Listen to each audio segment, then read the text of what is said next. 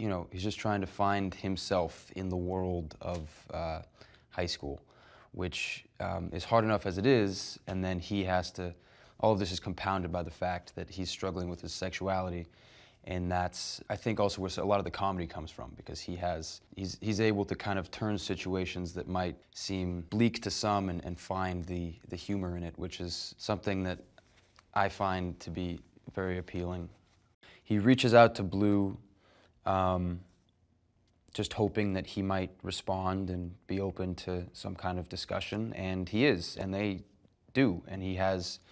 a very lengthy correspondence with this person that he doesn't know, and he ends up falling in love. So it starts from just sort of a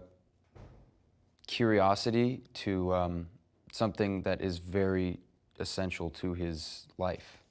You know, if you take something and kind of put a spin of humor onto it, I think people respond to that. It's just, you know, I think it's truer to life as well. I mean, not everything's always doom and gloom, and if you can't laugh about something, then I think you must be doing something wrong.